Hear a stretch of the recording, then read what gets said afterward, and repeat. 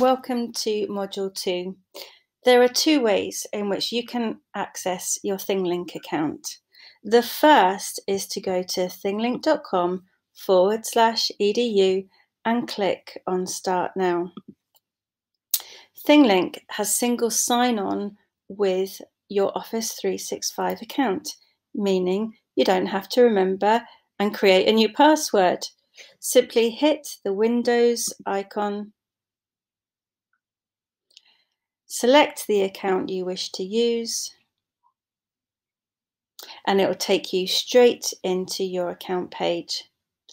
The second way to access your ThingLink account is directly with Microsoft Teams. In your Microsoft Teams, click on your apps icon. If you can't see the apps icon, check with your administration team. It might just be that it needs to be switched on. Type in ThingLink and you'll find the app, click open, and it will take you directly into your ThingLink account page.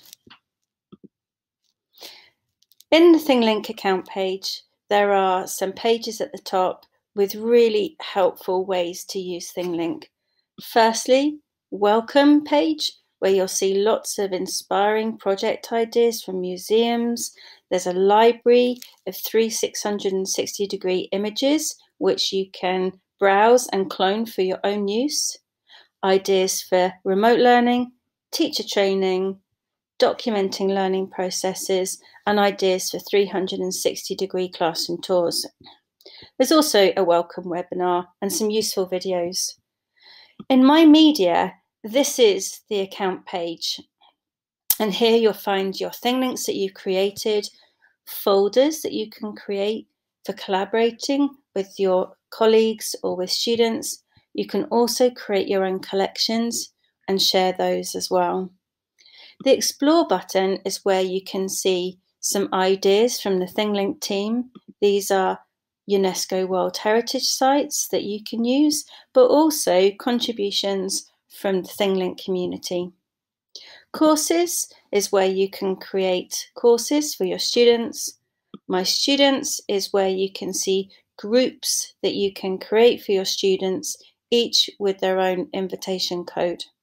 The most important button, though, is the Create button, and this is ever present, where you can click to create and upload images, videos, or even 360. On your profile picture, you'll see your account settings, and here you're able to check any particular configurations, billing, passwords, and basic settings. You are also able to access on your account page your media, statistics, and all importantly, a help button. And this is where you can see all of the knowledge articles which are available to you. So that's just a quick tour of the ThingLink home screen. In Module 3, we'll be looking at different types of images and videos which you can use to create your ThingLinks.